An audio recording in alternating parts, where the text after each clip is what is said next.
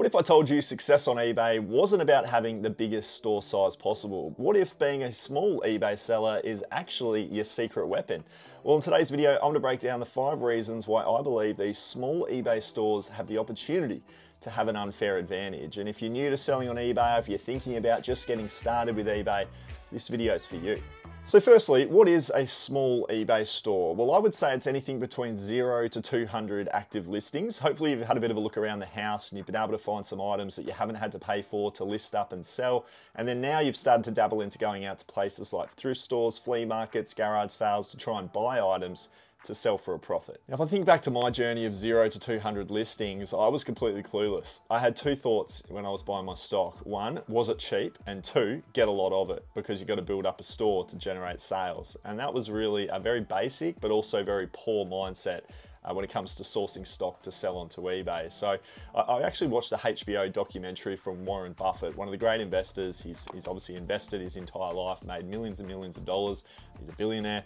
And he's got some really useful advice around the way he went about choosing the stock for him to go ahead and purchase. I've got a little clip for you here. Ted Williams wrote a book called The Science of Hitting. And in The Science of Hitting, he's got a diagram, shows him at the plate. And he's got the strike zone divided into 77 squares, each the size of a baseball. And he says, if I only swing at pitches in my sweet zone, which he shows there, and he has what his batting average would be, which is 400.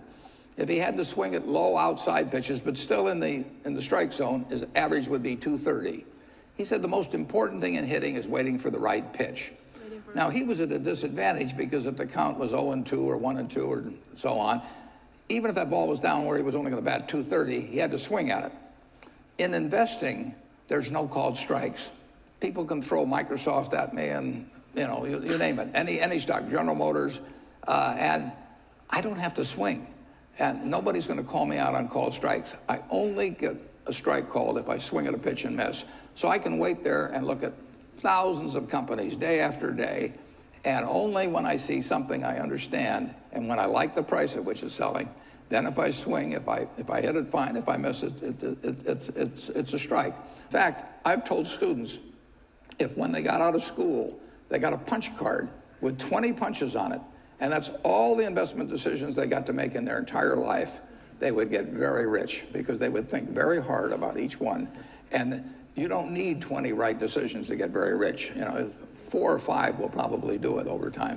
All right, so in eBay terms, what Warren's speaking about there is sell-through rate and average sale price. And that's been 2 of the metrics that I have focused on so heavily in 2024, and it's had a huge advantage. I've been able to streamline my eBay business, become so much more efficient, and that is what you're able to do as a small eBay seller right from the very beginning.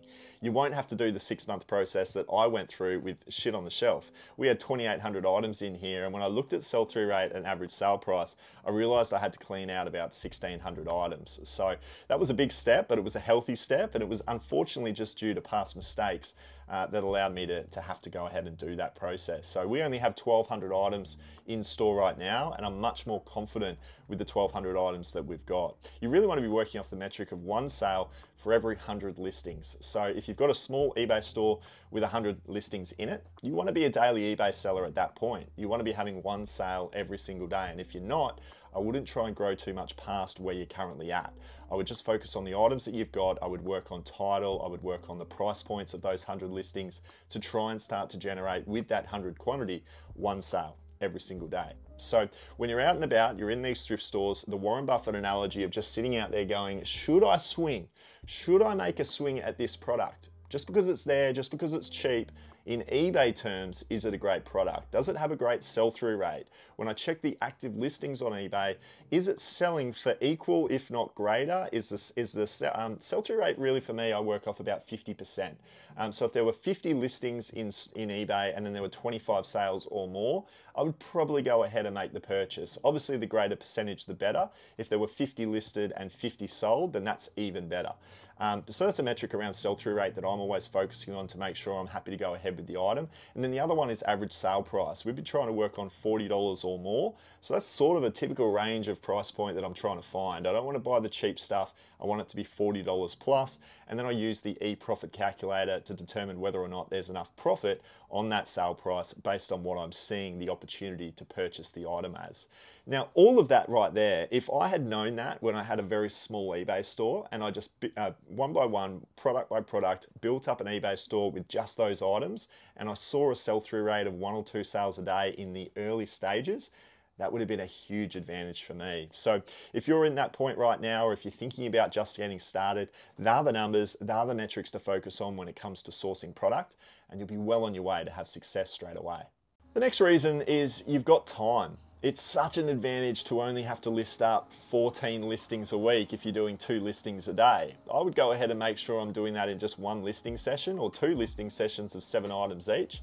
It would take you no more than an hour or 2, and you could be really, really methodical about every single part of the listing process that is just so crucial to getting your items sold. You can make sure that your title is completely dialed in. I think the biggest important aspect of your listing is your price. And I think if you pay the time and attention to just really just filter the highest price of your product that's sold in the past to the lowest item and the sale price of that, and then compare a mid-range price point, I think you're going to have huge success on eBay by just doing that research and putting those minutes into working out what your price point should be. I would just aimlessly go about just putting in price points back when I first started, and I'd be basically pricing myself out of the opportunity to sell the item. So just being really methodical about that step and that number, that dollar value that you put in, have it being competitive in the marketplace at the time that you list it, is going to be crucial to get that sale turnaround. But photos, creating a nice listing setup, having a nice trestle table, some box lights, taking multiple photos, just spending the time to dial that process in as an early seller is crucial, because when you get going and things start moving and you're doing a lot more listings, if that's even ever going to be your goal, you do start to shirk things. You start to make little mistakes, you cut corners, things don't get done efficiently or as direct or as dialed in as they possibly can be. You might skip an item specific here and there because you've just got so many more listings to get on with. You don't do a methodical, thorough research of the product and the price point you should be selling it for. But when you're small, when you're 0 to 200 listings and you're listing 2 items a day, you can spend all the time in the world to dial that listing in to be the best that it can be, and then chances are it's going to go on to sell. Now, one of the biggest limitations when it comes to being an eBay seller is outgrowing the space that you're in. I'm in a little garage here and I've been an eBay seller for 4 years. There was a point though when we had 2,800 items that this room was full, I had a 3rd bedroom that was full, and I was starting to think I should probably go and put a shed out the back. And then I realized, hold on a minute, is all of the stuff that I have here even that good? And that's obviously when I went ahead and I removed 1,600 items, and suddenly I've got an empty spare bedroom, I don't have a shed out the back, and I've got so much more room to grow. So that would be a huge step for you as a 0 to 200 seller. You don't have the constraints and the worries around storage and trying to put things into their right places because you've only got a few items. You can put them into the cupboard at your own home, and that's probably enough for you to house all of your product. And if they're turning over at a really quick space of time, you probably don't even need to outgrow that until you want to obviously get larger. Now, I'm in a 5x3 garage. It's a single car garage. It houses 1,200 items. It is pretty full in here, but I don't have any intentions to outgrow it. And I do hope to maybe improve my eBay store even more and generate even more profit for myself out of this space. I think I can grow it to 150,000 in revenue. We're doing 130,000 right now. So there is opportunity for you as a small seller to remain that way, to not have to spend additional money on things like storage units and blow yourself up and ultimately grow in inventory more so than you're actually growing in daily sales. I think that can happen all too often. People outgrow their space, but they're not actually taking the time to see if every single one of their products is a good one. So by being small, it's stress-free. You just throw it in the cupboard. You don't have to look at it until something sells, and the inventory setup and the process of finding your items as well, which can sometimes be daunting if you don't have a good SKU system in place with a bigger store, you don't have to worry about because you've only got a few tubs to house your items. Now this is a big one. You're not going to burn out, which I've felt at multiple times along the journey of trying to grow this thing and trying to make enough money to survive, because for 4 years it's been my sole occupation is being an eBay seller, talking about it here on YouTube. So I've always had that daunting mindset that I need to be more, I need to grow more, I need to sell more, and that's obviously a stress that can often burn people out. I often hear on the back end of trying to get everybody involved with selling on eBay, I get them coming to me saying, Matt, I'm moving interstate, I'm having a baby, I'm just ultimately giving up on the eBay journey that I once had really big dreams for. And I think a lot of the times it's because of the steps that I've just spoken to you about. When they were in that small early day setup of 0 to 200, they weren't doing it in the best possible way. And that caused them to grow far too much. It caused them to burn out because they were seeing their store size grow, but they weren't seeing their sales grow. And that can be really limiting in the mindset. You're going, oh my God, I'm growing massively, but I'm not selling anything. This is all too hard. This is overwhelming. I've got way too much stock in here. Is it even worth it? Because it doesn't seem to sell. I'm out. Hey Matt, thanks for getting me involved with eBay. Do you want to come and buy my stock? And then I say, yes, absolutely. I come over and I make sure I'm listing up the right items out of their inventory. I'm getting rid of the rest of the stuff that isn't great, and I'm getting those items that are good actually able to sell, because I've got a solid listing plan where I'm listing up my items every single day and I'm not growing past what my store size is.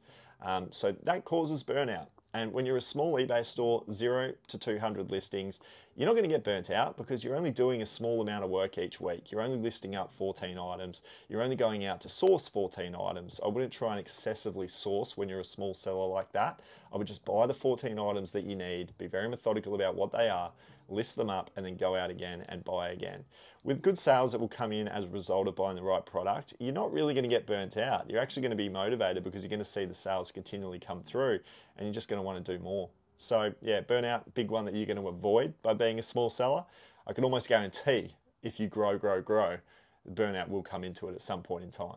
The other big reason is that you've built the foundation at this point. 0 to 200 listings, you've got the foundation there to be able to scale correctly, which a lot of us obviously don't do based on what I've just previously said. So being able to scale from that point, you can get to 3 to 4 to 500 listings. You can getting 3 to 4 to 5 sales every single day because you're buying the right product, you've got a consistent listing habit, and you're doing all those little things right. So look, I think outside of that, it is though, when it does come to scaling, a case of looking into the fact of your psychology, the characteristics of your own DNA. Do you have the discipline? Do you have the consistency, the perseverance, the work ethic to slowly go about building up your store? Having patience is one of the biggest things for the determinant of whether or not you're going to be successful on eBay, because this process doesn't happen overnight. To generate 200 listings in your store that are generating 2 sales every single day may take you up to a year to be able to achieve that. That's going to be really, really tricky considering you're putting in 14 listings every single week. It's going to take a while to build it up to 200. You're also going to be selling a bit along the way. So it's going to take you a very, very long time to get there. It's the answer. It's what you should be doing, but can you actually do it? Are you patient enough? Are you disciplined enough? Can you go through the mental fatigue of dealing with the process of learning and doing? That's the biggest thing that I've had to try and tackle over the last 4 years. I'm still here now. I'm absolutely loving it. I'm proof that even going about it and making a whole lot of mistakes along the way, as I've discussed in this video, I'm still able to re-go about setting it up correctly and continue going on to sell for enough profit to keep myself alive. So hopefully you've enjoyed this video, guys. 0 to 200, hopefully you're killing it as a small eBay seller out there. Let me know what your plans are with selling on eBay, and go and check out this video right here because it is a good one. We'll see you over there.